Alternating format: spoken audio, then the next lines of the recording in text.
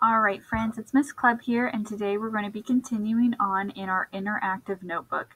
So for today's lesson, you're going to need this page and this page. We'll go ahead and start in our table of contents, and on page 16, we're going to write our first title, Adding and Subtracting Fractions. So I'll go ahead and do that on page 16. So adding and subtracting fractions. All right, and then on page 17 will be our add and subtract unlike denominators. So add and subtract unlike denominators. All right. So go ahead and flip in your math notebook to page 16, which is right here. So you should have a 16 up in the corner, and you are going to cut out this page. So go ahead and pause your video, cut out this whole page along the border, and go ahead and glue it down in your notebook. All right, so now that you have that glued in on page 16, we're going to go ahead and talk about the information on our page. So it starts with, I can add and subtract fractions with unlike denominators. That is our lesson objective. So by the end of this lesson, you should be able to say that statement with confidence. So let's look at our steps for adding and subtracting fractions. Step number 1 is we're going to look at, do the fractions have like or unlike denominators? A reminder, our denominator is our number on the bottom half of our fraction. If they are like, both denominators will be the same number. So this would be a 3 and a 3. If they're unlike, as we can see in our two examples here, both denominators are different numbers. Okay, so once we determine if they're like or unlike, we'll move to step 2. If the fractions have unlike denominators, find a common denominator. Now, a common denominator is one denominator that you'll give both fractions that both of our numbers will go into. 3 goes into 12 4 times, and 4 goes into 12 3 times. Step 3, we'll find the sum or difference. So here, we're just adding 8/12 plus 9/12. 8 plus 9 is 17. So we get our sum of 17/12. Step 4, find simplest form or convert to a mixed number. When we break apart 17/12, we know that 12/12 is one whole. So that's where we get our 1. Once you take away 12/12 from 17/12, there are 5/12 left over. So 17/12 becomes 1 and 5/12.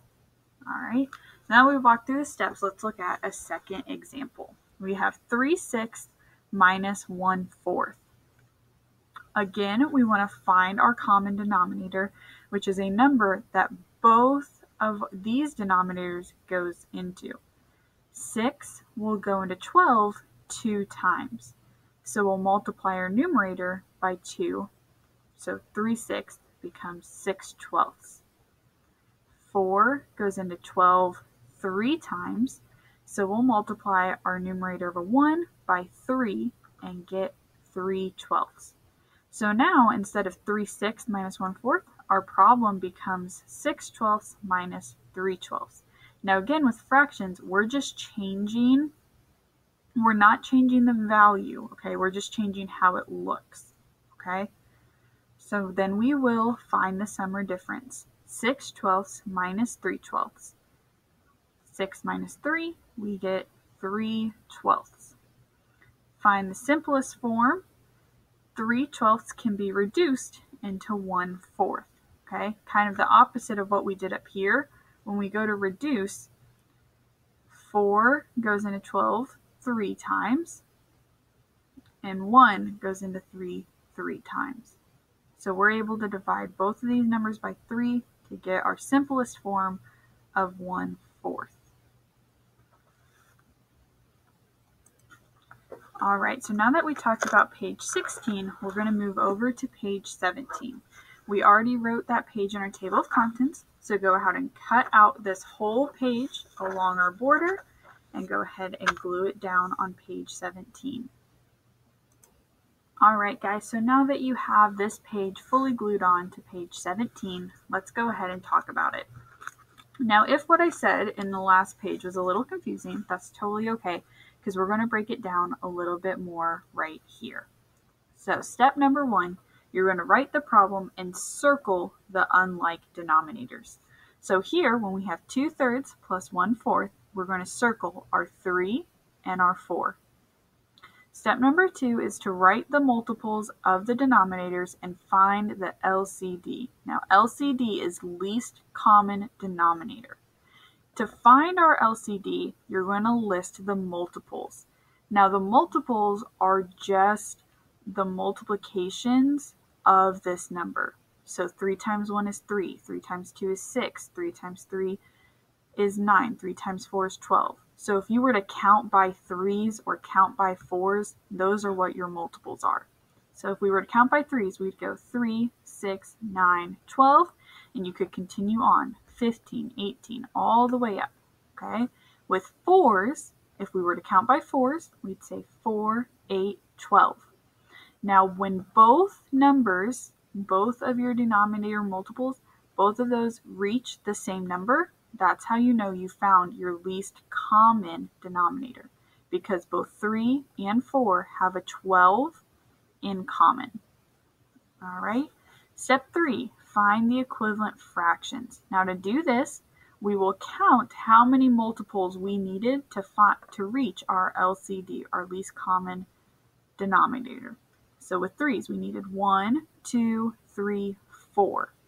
So we'll multiply our original fraction of 2/3 by 4 over 4.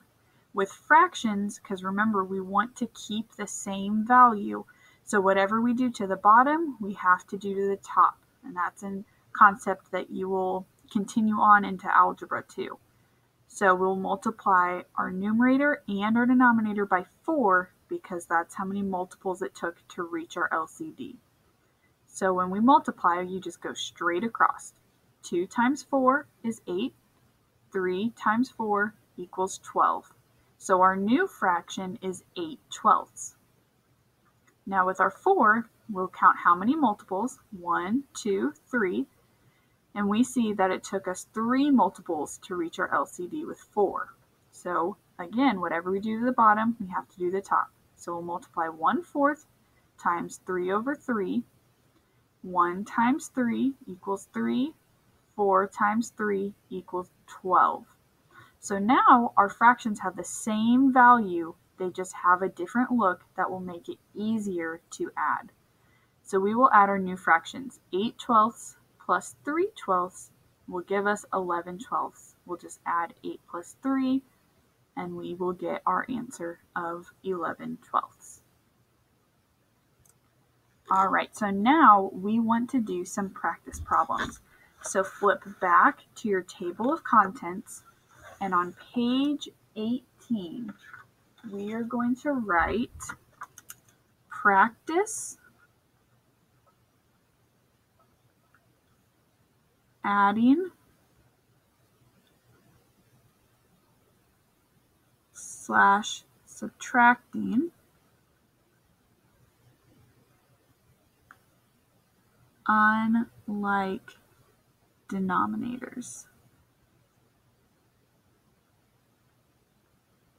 Okay, so page 18, practice adding, subtracting unlike denominators. So then we will turn back to page 18.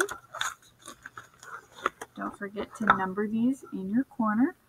So this is page 18.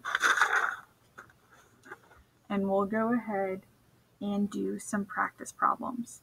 All right, so to title our page again, practice adding, subtracting unlike denominators. and I ran out of room, so I'm going to squeeze that down on the next line. And hopefully you guys left enough room, or you could double line. Either way. All right.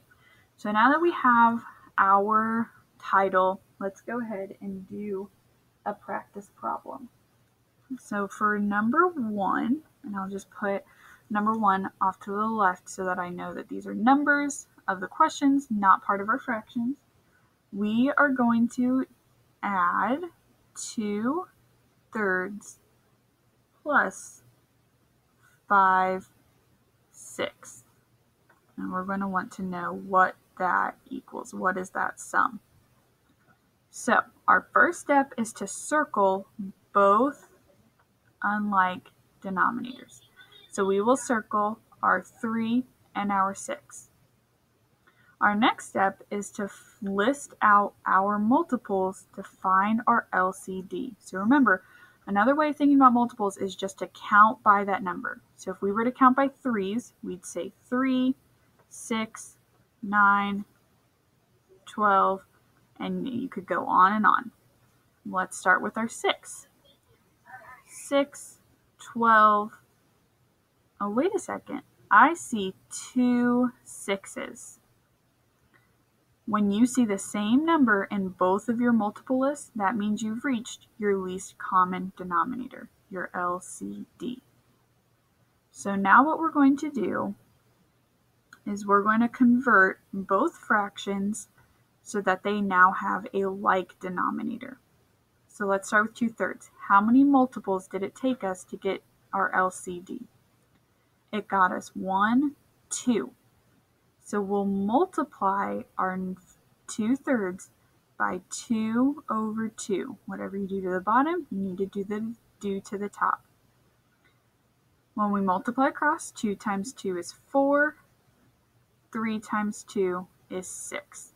So our new fraction is 4/6. Now with our 5/6, how many multiples did it take us to reach a 6? Only 1, right? So we can multiply by 1/1, or we know that anytime you multiply by 1, you get the same answer. So now our new addition problem is 4/6 plus 5/6. 4 plus 5 equals 9/6. Now we want to simplify. When we break apart our 9/6, we know that 6/6 is 1 whole. When we take out 6 of our 9, we would have how many left over? 3. 3/6 is the same as 1/2. So another way of saying 9/6 would be 1 and 1/2. And that would be our final answer. All right, so let's move on to a second problem. For this one, we're going to do subtraction. So let's subtract 4/5 minus 1/3. So 4/5 minus 1/3. Our first step is to circle our unlike denominators, which are 5 and 3 in this case. Our next step is we're going to list our multiples to find our LCD, our least common denominator. So when we list our multiples of 5, remember, that's just another way of saying count by 5s. So 5, 10, 15, 20, 25, ... With our 3s, 3, 6, 9, 12, 15. Oh, I think I see 2 in common. Again, when they both have the same, you know you've reached your LCD. All right, so now let's go ahead and multiply. So with our 4/5, we are going to multiply Let's see how many multiples it took. It took 1, 2, 3 multiples. So we'll multiply 3 over 3.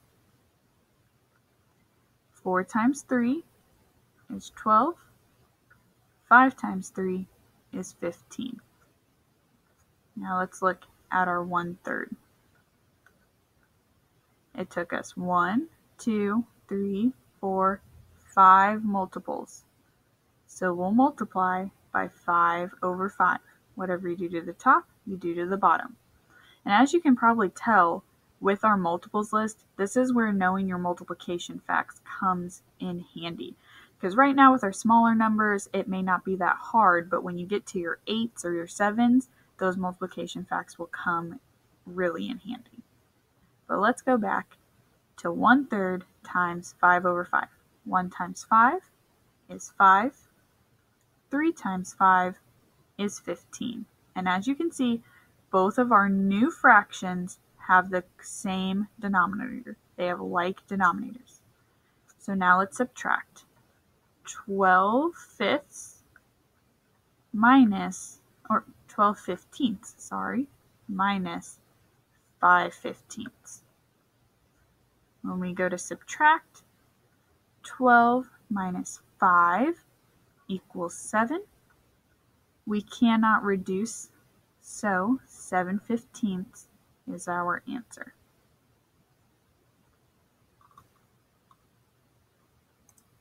Okay, continuing on to number 3, we're going to do 1/2 plus 2/3. Now, I want you guys to try and solve this one on your own. So pause the video and solve it, and then come back and we're going to solve this one together to check your work. All right, but solve it on your own first. So go ahead and pause and then come back. All right, guys, welcome back. Let's see if you found the correct answer. So step 1, circle our unlike denominators. We have a 2 and a 3.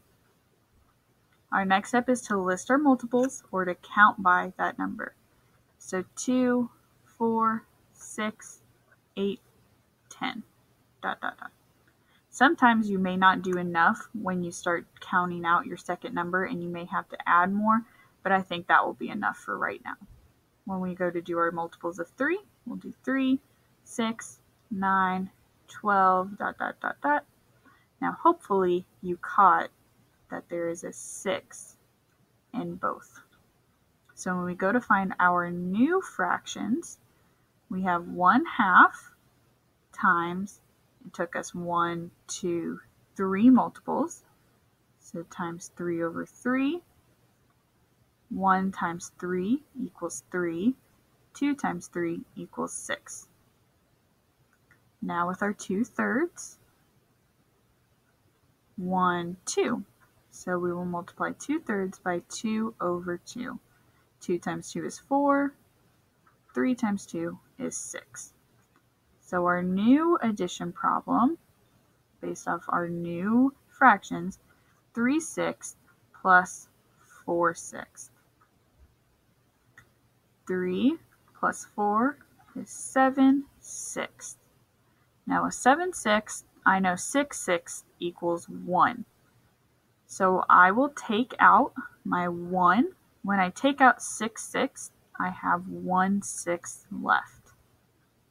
So my answer is 1 and 1/6. Did you get the right answer? All right, guys, this is going to be our last problem for this video, and I'm going to try and squeeze it down here on the bottom. So we are going to do 3/5 minus 1/2. We're going to figure out what that equals. Step 1 is to circle our two unlike denominators, and I want to see if you guys can solve our subtraction problem. So pause the video and come back to check your work. Welcome back. So as I said, we circled 5 and 2 as our unlike denominators. So to find our LCD, our least common denominator, we'll list out our multiples. 5, 10, 15, 20, ... For our 2, 2, 4, 6, 8, 10, 12, and I see the same number. So I'm going to box it and know that that is my LCD, my least common denominator. All right. Next step is to convert my fractions. So I have 3/5. I'm going to multiply that by 1, 2. It took us 2 multiples, so we'll multiply that by 2 over 2. 3 times 2 is 6. 5 times 2 is 10. With our 1/2, it took us 1, 2, 3, 4, 5. So I will multiply by 5 over 5. 1 times 5 is 5. 2 times 5 is 10. So my new problem becomes 6 over 10 minus 5 over 10. 6/10 minus 5/10. 6 minus 5 is 1, so my final answer is 1/10. How did you do? Now I'm going to draw a line in between these problems just so I can differentiate for myself that those are separate problems. You can do that as well, or if you are good, then that is optional. But there we go. Those were some practice problems on adding and subtracting unlike denominators.